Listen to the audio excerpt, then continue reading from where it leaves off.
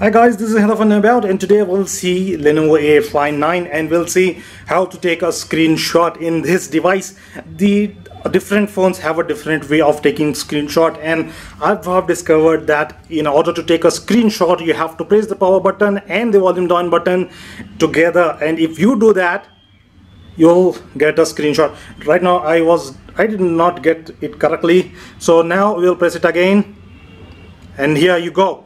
You got the screenshot. It gives a sound when you take the screenshot, and since the volume was down, and we'll do it again and we'll see we'll take a screenshot. Here it comes with the sound, so you have to press the volume down button along with the power button to take the screenshot in Lenovo A859. In most of the Lenovo phones it is the same thing, but some of them do not support this way, and in Samsung the way of taking a screenshot is completely different. So we'll see how to take a screenshot in Samsung sometime later. So this is how to take a screenshot in Lenovo A859. We'll meet you next time.